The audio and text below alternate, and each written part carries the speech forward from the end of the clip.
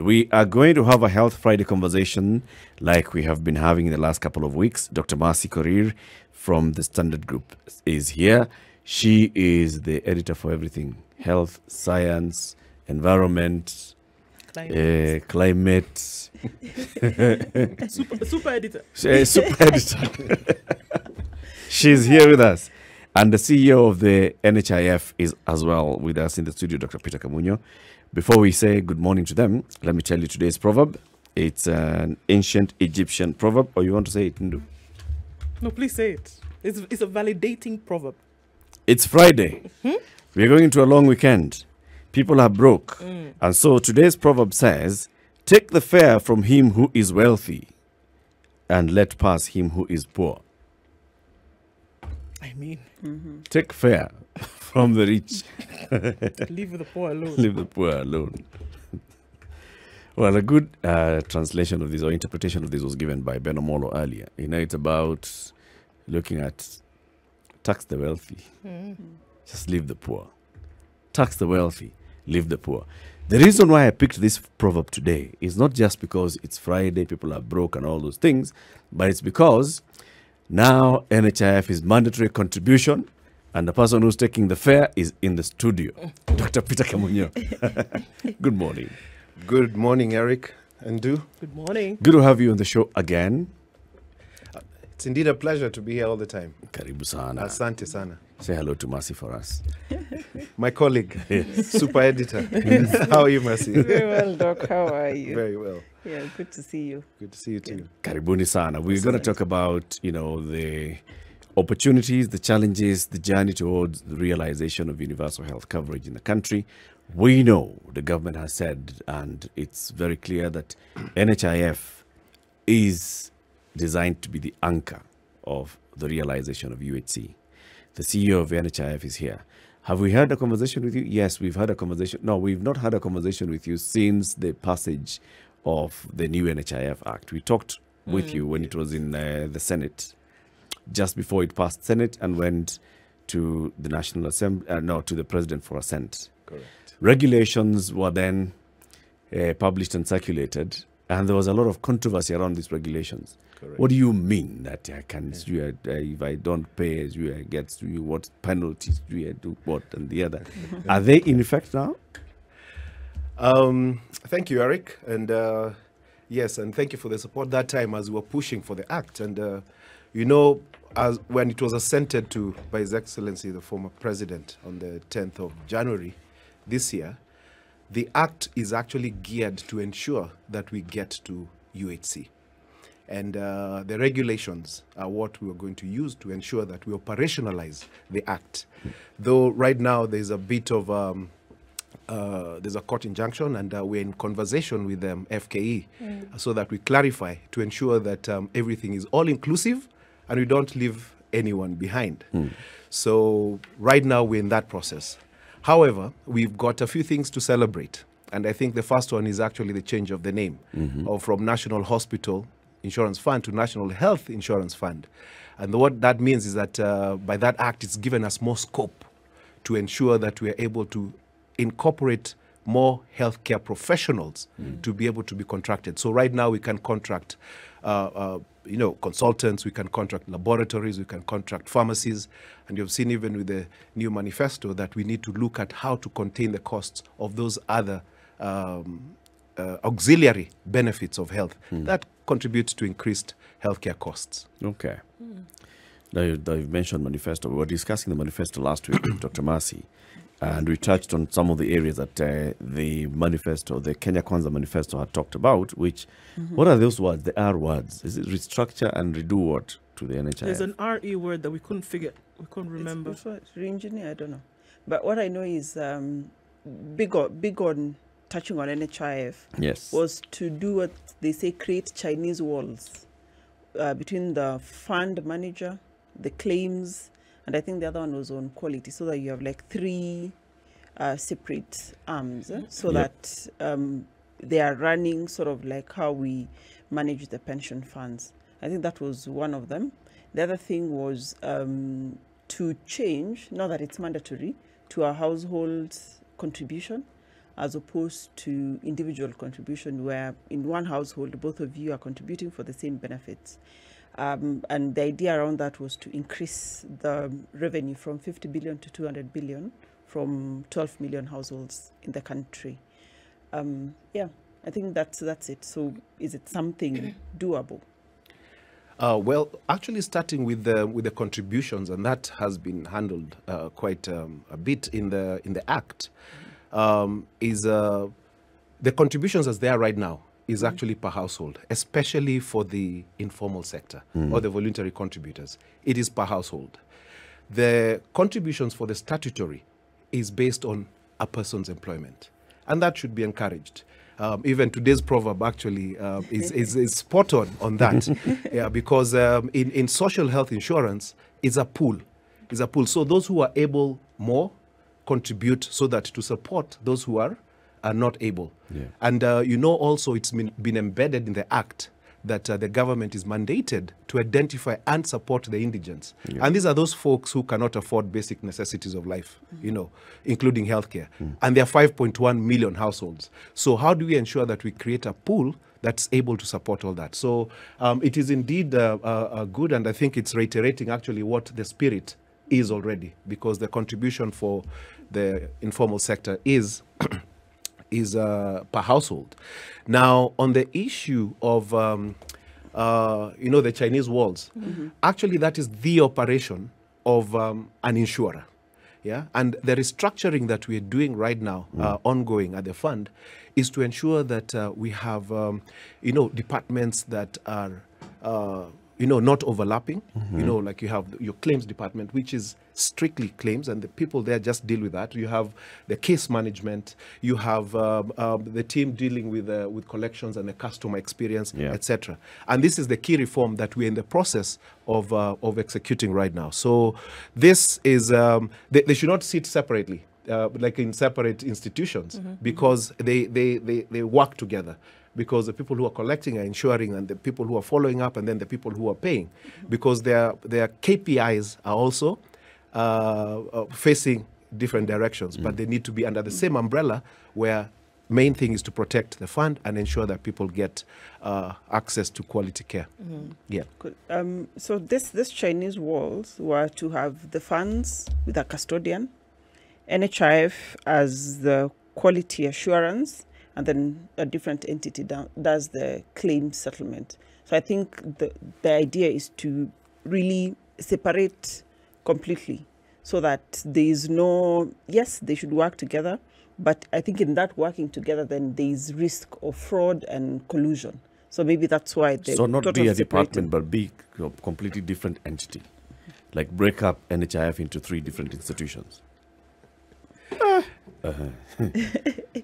Okay, those are elements. The operating rhythm of an insurance company is a daily operating rhythm. Every day there are people joining. Every day there are people going to hospital.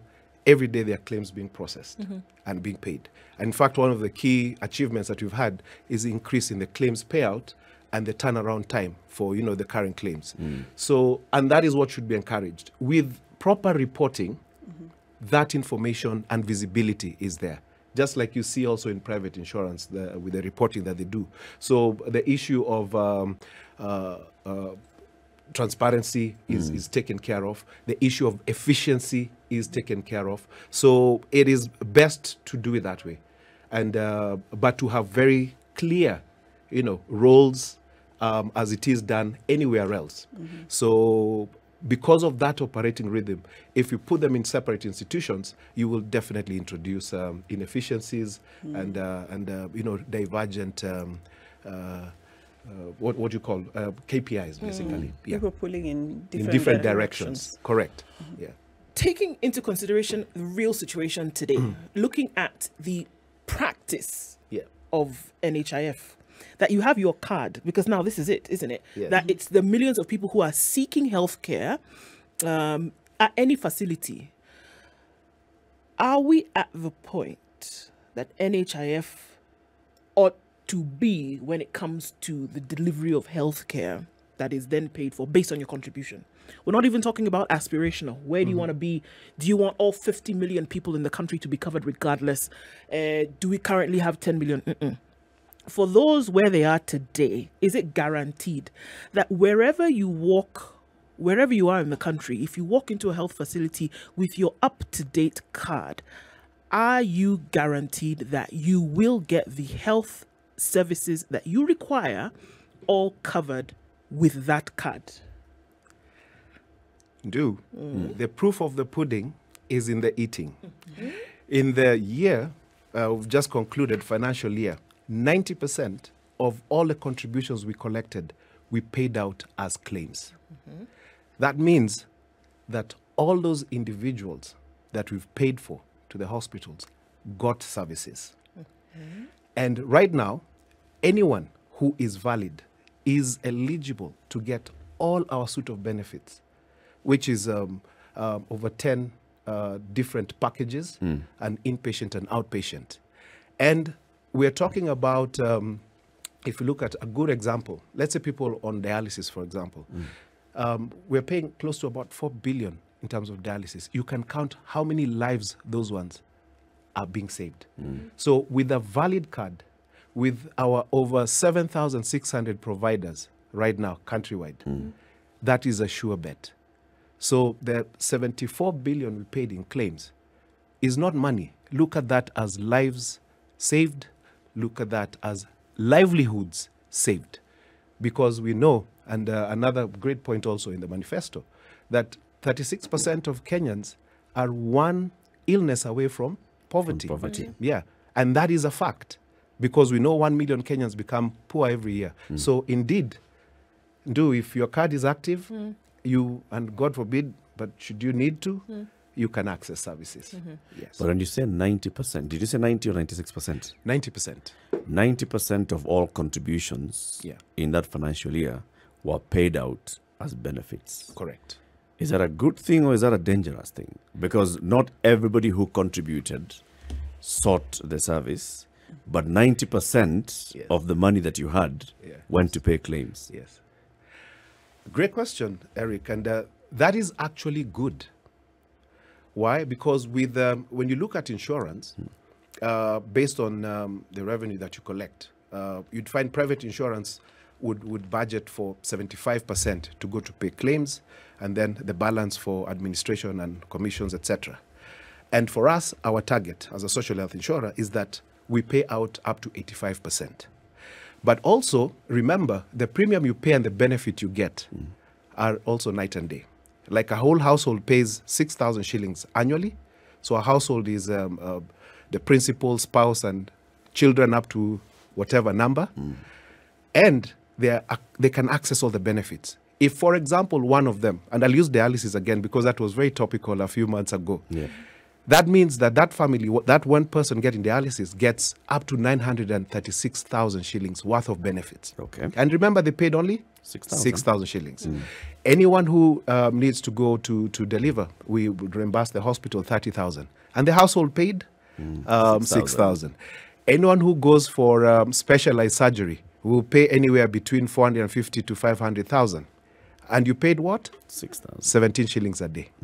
So that is why that is the threshold, because in the calculation, you know that an X% of the population will become sick, X% will have this type of illness, will require surgery, and that's how we do our actuarial projections to come up with the budgets of working towards 85. Now, when you have anything in the environment that changes that, that's what can throw it off. For example, if you have an epidemic, for example, if you have things like fraud, would skew those numbers.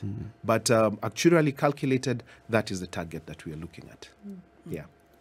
There's the issue then of how you identify the service providers and the kind of contracts you sign with the service providers. That was a big issue a couple of months ago. In fact, now you still haven't resolved it, have you? Because you're still talking about, as we keep having conversations, let's just renew it temporarily.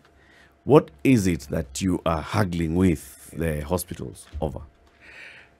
Yeah, one of the key reforms that we were doing is the benefit package and also the way we engage with our providers. So the big thing that we're able to do in the new contracts that we have with our providers is we're able to standardize. We're able to standardize our reimbursement based on whatever CAF level. That's a Kenya Essential Package for Health. So you have like a level 2 is a dispensary, all the way to a level 6, which is a referral hospital. So whether it's public, private, or faith-based, we're able to standardize across. Because before, there were discrepancies, and you could hear we were paying certain hospitals less, certain hospitals more. So that is creating equity. Then secondly, we expanded our benefit packages. For example, the surgical packages increased about twice. We also included other preventive interventions, like mammographies, etc. So with the increased benefit package, actually, which was, and worked together with the Ministry of Health to come up, which we dubbed it the UHC Super Cover, we had to also negotiate with the providers. Remember, the contributions we get are finite, yeah, and payout it can vary. So we had to negotiate on a sweet spot to be able to reimburse. And that was a negotiation that took some time, because NHIF is also unique that our provider panel includes both public, private, and faith-based. Yeah, unlike other social health insurers, that access is only to public hospitals. So we had to get the buy-in, and we were able to do that. So, and this time round, even in our new contracting cycle of 2022-2024, we've ensured that we input that matrix that we've agreed, because now it is standardized, it is transparent into the system. And now we're in the process of rolling out the physical contracts for all the public hospitals. That has already been done. For the private hospitals, we're working on it, and to be done by the end of this month. But services are still going on. Services are going on? Yes. The story in the paper today? All right. So it seems as though you then have been sanctioned over cancelled medical cover, right? And this is for senior secondary schools that they were looking at. And the board seems to have a bit of an issue, having said that there's a bit of a war that's going on. Still looking at medical cover, right? The chair has termed as insubordination on your part the decision to cancel contracts of 17 healthcare service providers for school cover, and has said that the board has called a meeting to hear your explanation. Now, we don't know if this explanation has taken place, but now here we are and asking you exactly what's going on here, because 17 contracts have been cancelled by yourself. You've gone on to say that the reason why this has happened is because they've come to the end of their contract term, and investigations are going on to find out whether they will be renewed or if that has come to a head. But it seems as though there's a saga going on here and that there's a war. There's no war. Okay. That sounds like an over-sensationalized story, but I'll put some context to it. One of the key mandates of the fund is to protect the funds of the contributors. And the other one is to ensure that we are able to pay for valid services. So our members, when they go to hospital, one of the key drivers of healthcare costs, apart from increased inputs, etc., is fraud. And we know that many people have estimated the cost of fraud to be between 20 and 30%. In fact, the Duran Institute estimates it at about 30%. Wow. Now, we have mechanisms that are able to get red flags and identify. So, and when this happens, we have a team that investigates and ensures that the services being provided are valid. And when an anomaly is found, there is a process that is stipulated in the contract. And when investigations are going on, after the investigations are done, there's also another process of how to deal with the providers who are found to have had any malpractice. Sometimes it could be through acts of commission, sometimes it's acts of omission. And once that is found out, they are reinstated and they move on.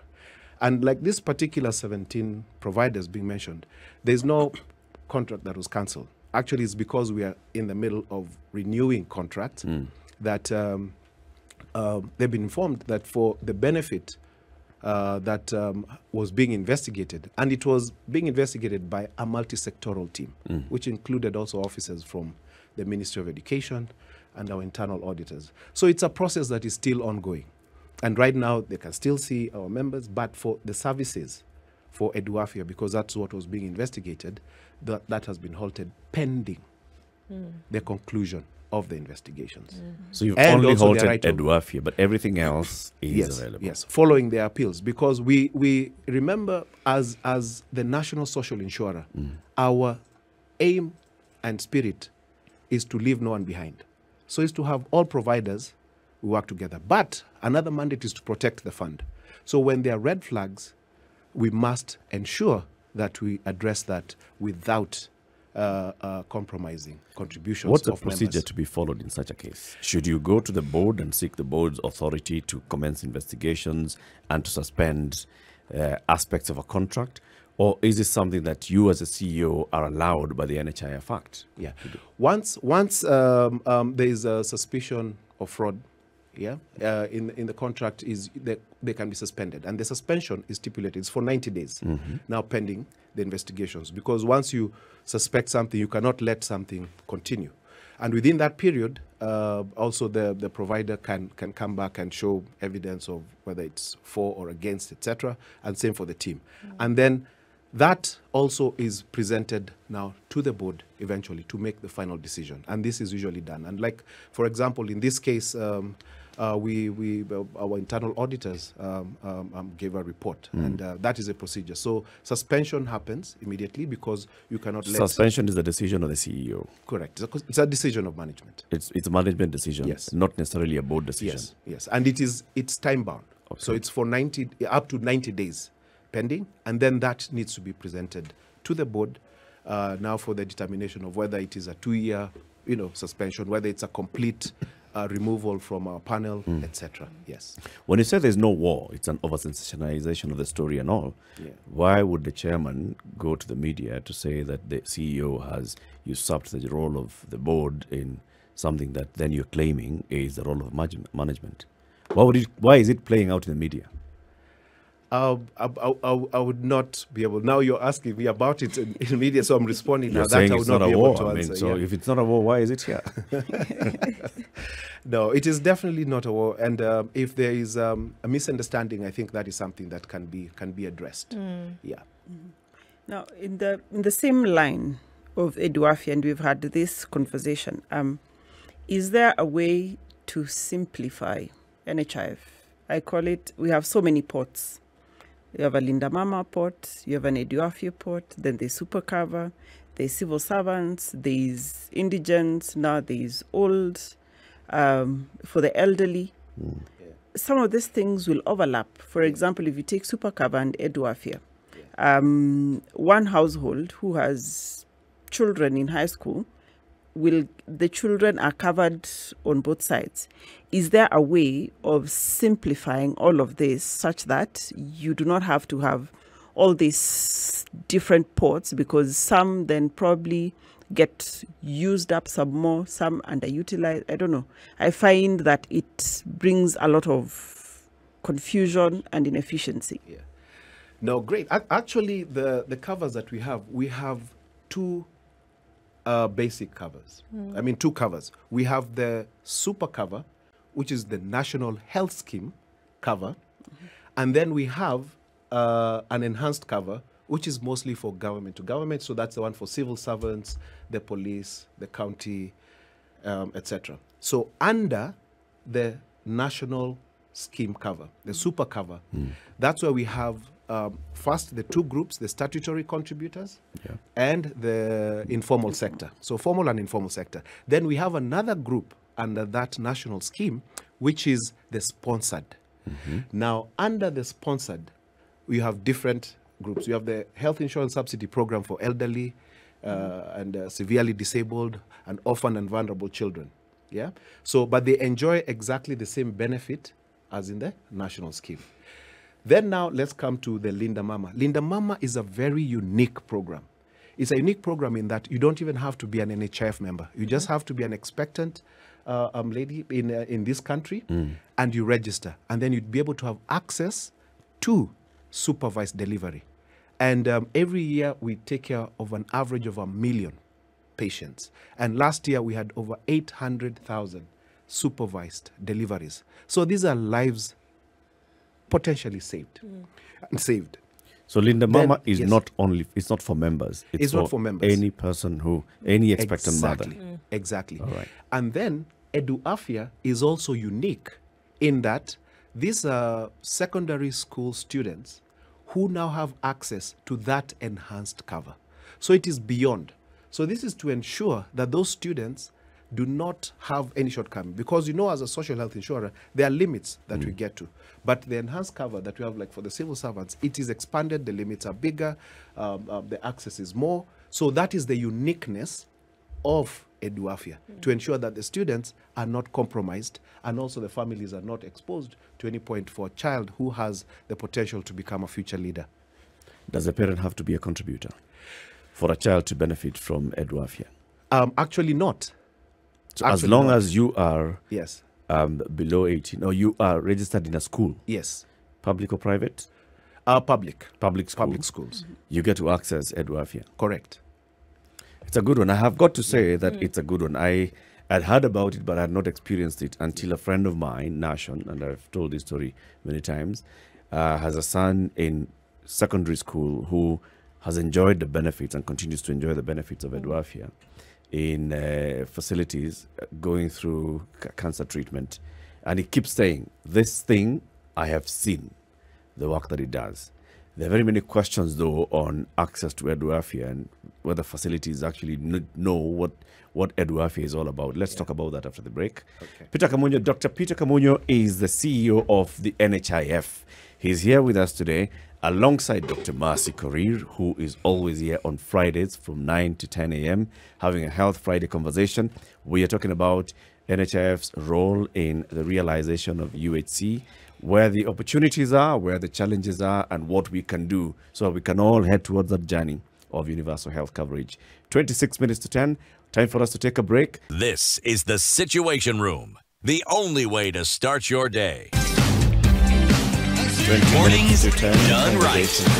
94.4 Spice FM. Dr. Peter Kamunyo, the CEO of NHIF. Think Out Loud says the CEO seems not to understand that Linda Mama is not functional in many, not only private, but also government hospitals. Aingia ground. Haona vitu iko tofauti. Respond to that. Are you aware that there are places where Linda Mama is unheard of? Yeah. Yes, because for Linda Mama is a specific contract.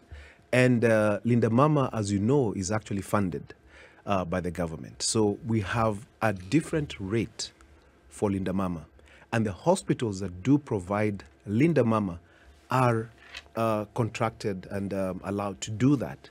Yeah, so you'd find a lot of the hospitals doing that are mostly faith-based institutions and some private institutions, and then mostly also public institutions.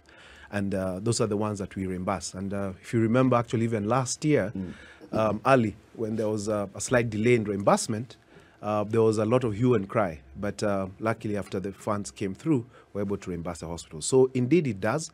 It's not all hospitals. It's the hospitals that have agreed on that reimbursement rate for Linda Mama. Okay. How does one tell? How does one tell? It's because you will be registered at that facility when you go. So if you're expectant and you go to a facility, then you can. And also on our website, be able to see areas, or even any of our branches. If you call, or our toll-free line, you call and you'll be able to guided to which facilities near you are accessible to Linda Mama. Okay. Yeah. I think that segues then, sorry, Dr. I think that segues then into the issue of spread of information in terms of then exactly what you can do with your card. Yes. If you have your NHIF card, and I keep going back to this because I really do feel that there are lots of people who don't know actually that with this card, I can get 1, 2, 3 done. So in terms of the spread of that information, and really, I think really basically, what can you do? If I have my card today and I'm feeling a certain type of way, and I live out wherever, can I go to a health facility, present my card, and get treated without spending a shilling? And then what do I, if I have something a little bit more complicated, do I have the assurance that somebody's not going to come and tell me, oh, okay, pay X amount and then we will do this, or do so we can get you a letter, because I've heard this. Yeah. Pay X amount so that I can get you a letter so that NHIF can cover you. Truth be told, that's what's going on. Or even that you pay your own ambulance to be referred to the next place. Exactly. So what exactly do you have or not have? We actually have, even these new contracts that we've done have actually gone to simplify that process, because now we just have two types of contracts. What we call comprehensive contracts, which is you walk in and walk out without paying a single shilling. And that's why we really had to negotiate with a lot of our providers to accept those rates, so that our members, valid members, will walk in and walk out without paying. And then we have the non-comprehensive contracts, whereby what we reimburse is like the rebates and certain specialized treatments. And for other treatment, then you'd have to pay from pocket. But the bulk of our facilities now are the ones on comprehensive contract that you can walk in and walk out without paying a single shilling. Communication is actually a big challenge. And I will own up to that, because we've been trying, and we actually had a study just about close to 6 months or so, to see how do we communicate to different types of people in different regions, people of different socioeconomic status, to understand.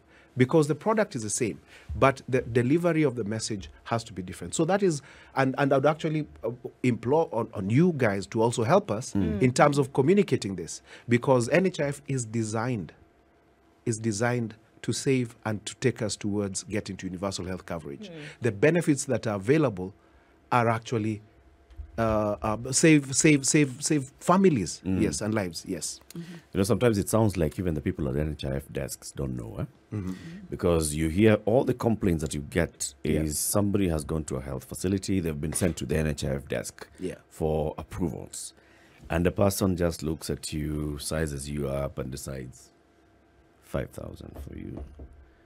This one you 26,000. I mean, do they know what they're supposed to be giving you as a benefit? Do they know? Yeah, that is one of the key areas that we have cured in the new contracts. How? We have standardized that reimbursement. We have put that reimbursement in a matrix in the system. So that discretion of, Eric, you've smiled at me and you bought me coffee, so let me adjust your rate, will be a thing of the past. And that is a key milestone that we had to make. And we want to walk this journey together, because that standardization is what also now will create that transparency. Because now this information should be publicly available, then you know. Then if you're not getting your rights, then also we have the communication channels to air your grievances. Okay. Yeah. Somebody on Twitter is saying that our only claim to UHC is that we've paid NHIF for 1 million indigents. Who are the beneficiaries? Does anyone know them? The beneficiaries, and this was a great exercise actually, and painstaking actually in identifying. But I'll tell you, in identifying the indigents, there's a tool that was developed between Ministry of Health, the Department of Social Protection, and the county government, together with NHIF. And this tool is to identify those who cannot afford those basic necessities of life. And the information came from the counties, and escalated through the Ministry of Health to NHIF, which we also still subjected to our internal checks. And initially, about close to 20 to 30% were returned to get more names. So that list of the indigents is actually vetted. There's a tool which was developed jointly by the Ministry of Health, Department of Social Protection, and the counties. But we are still looking at developing and ensuring that process is even more transparent. And not just that we actually get that indigent at the grassroots. And that question about our only claim to UHC is sponsoring the 1 million indigents. It's good for us to understand what really is UHC. And I will not define it, because UHC is basically ensuring that no one suffers that financial hardship. But what are the pillars for it? One of them, so if you're talking about financial hardship, is economic empowerment. What does economic empowerment mean? If you are rich enough to pay for all medical services, then you can say you're in a state of UHC, isn't it? Because you can afford it. But is that possible? No, it is not. And we know healthcare is expensive, and healthcare costs continue to spiral. So how do you economically empower? Is by transferring risk. And that is why we are ensuring that people join NHIF. Because now here, by transferring risk, you pay 17 shillings a day, it is put in a pool, and the day you'll need treatment for 500,000, it is there for you. Now, this risk transfer and economic empowerment is one side. The next side is ensuring that everybody is on board. So ensuring everybody is on board. Ndu and Mercy, your employer deducts that, so it's your contribution. But there's somebody out there who cannot afford. Now, it is there in the Act now that we identify and support them. So the 1 million households that are being paid for now is only 20%. We have 5.1 million households. And we know that that status of being an indigent varies. It changes. You can angukia mamili and your status changes. Or something can happen catastrophic and you go into. So it's a process that should happen every year. So we need to look at how to ensure the 5.1 million or thereabout are actually known and supported. Then that is a state of UHC. But it will not become a state of UHC when the final pillar is also working, and that is the benefit. The benefit, what benefit are you getting? Where are you getting it? How are you getting it? Now, we've worked on the benefit, and if you've seen the history of NHIF, we've been evolving in the benefits we're providing because we're addressing the acute needs. We have a 12-point criteria that we select the benefits that have the biggest impact to our members of catastrophic expenditure or debilitation. So that is the benefit that we've worked on. The next part is where the facilities must work. That is why our partnership with both public-private is important, but more so because public facilities account for over 70% of our provider panel. They must be working. And then it becomes now a state of UHC. And what is the beauty about it? It is a cycle that members go there, they get services, we reimburse the hospital. So they're healthy, they're able to earn their living, they're able to pay their contribution or supported, and the cycle continues. Then we're in a state of UHC. And actually, I can see that light at the end of the tunnel. And it's not a train coming. How far? It is very... Right now, if you actually ask me, if we can have all indigents actually identified, and the balance of 4 actually is about 4 million balance identified and supported, and especially the public and county hospitals working, we are in a state. So that is key. So that is where our focus should be, and that's why even in our partnership with the counties to ensure also that they're able to claim from NHIF so that we're able to reimburse them. Yeah, and also to other measures to support. You reduce fraud, waste, and abuse as well, so that the funds are available to be able to expand. So from what I get, NHIF has a focus on mainly curative services, secondary care, tertiary care. But then looking at the administration where we are in, their intent, according to the manifesto, is to focus on primary health care, which is 50% of the budget. How does NHIF adjust or fit into what the government of the day wants to do? Yes, to get to UHC, actually all those aspects are important, both primary and preventive care, and then curative and up to rehabilitative care. Now, let's start with now NHIF first. NHIF is an insurer. It means that we collect contributions and have a certain defined set of benefits that we pay out. So that means the scope has to be limited to that. And of course, there's also the saying that prevention is better and cheaper. Yeah. But what is that cost of prevention, and who should do it? The aspects of prevention that we can do and be able to project, like vaccinations, like the KP we pay for. In the new benefit cycle, we've expanded some of the tests to prevent and early detection, like fluoroscopy, the mammographies, which we've included. So all that is there. But the primary care, where you're at the grassroots doing prevention, having community health workers, that also needs to be a function of the government, the county government at the grassroots, so that it segues and all that is prevented at that level, because it's beyond just sending information and whatever. It's also about clean water.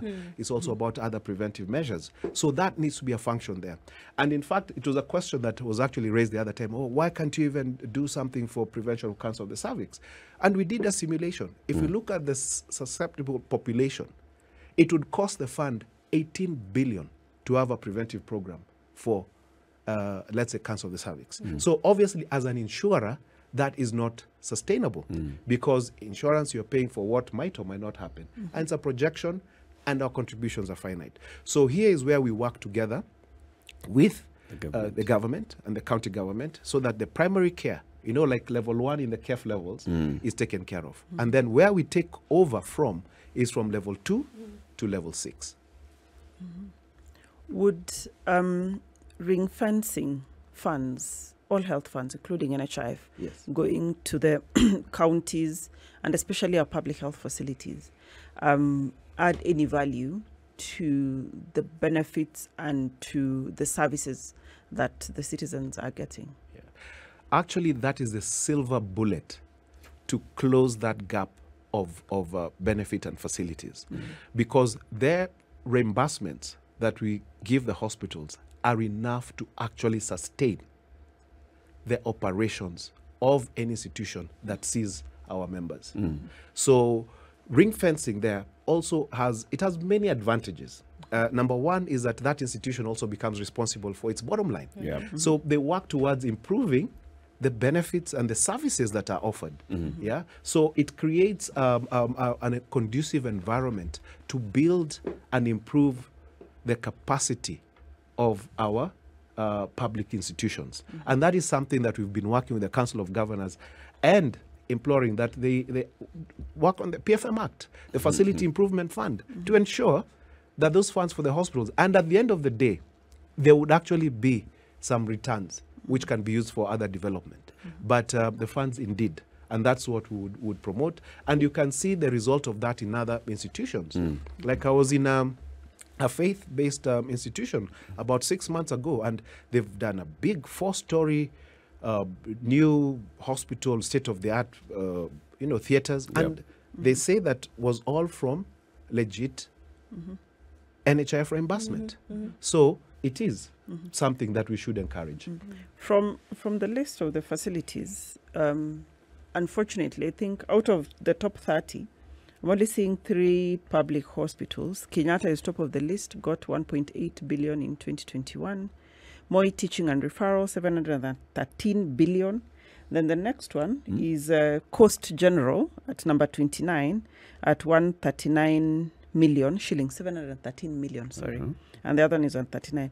But the rest are either private hospitals. Between number 2 and number 20 is private and faith-based. And faith-based hospitals. So what is happening with our public facilities? Yet we know there are so many of them, big facilities that are even level 5, level 6. Some of the hospitals here are level 4, level 3 private hospitals. So what's happening to our public facilities? Numbers don't lie. And that is a demonstration of how, when you invest in a hospital, that and patients, because our operation is there's clinical freedom, patients have a choice. And where do patients go? They go where they trust, because this is a business of trust. And we also did a research to show why are they going to certain facilities and not others. The number one reason that came out was consistency. and it's consistency of service and quality and even just trust. And now you can see, as even public hospitals are investing more in the institutions, it is paying off because the number of patients that are going there is increasing. And in fact, even the statistics now of this immediate past year, there are more public hospitals in that top 20 or top 100. Why? Because of investments. And you can single out a couple of counties that has happened. Look at Nakuru County, the Nakuru level 5 PGH, the Nyeri level 5, and many other institutions. And look at KU TRRH actually is up there. And right now even some of the services not even available in private hospitals are available there. At KU. And you can see this is a concerted effort of the government and also the county government to ensure. And you see that an investment in ensuring services are available, then patients would definitely go, and the reimbursements from NHIF would promote the facilities. Dr. You need to keep coming back. Now this time, not at between January, the next time comes September. No. This is September. Before the end of the year, come back like twice. Yeah. And one of these times, you open up the phone line so you get the feedback directly and questions from the people. Absolutely. Thank you very much for joining us. Thank you very much, Mercy, Eric, and Du. It has been a pleasure, and I'm looking forward. This is your scheme, so let's keep informing people. Indeed. We're here for that. Yeah. Dr. Peter Kamunyo, CEO, NHIF. Dr. Mercy Korir is CEO of Editorial Board on Matters of Health. And have a lovely weekend, folks. We'll see you again on Monday. It's 10 a.m.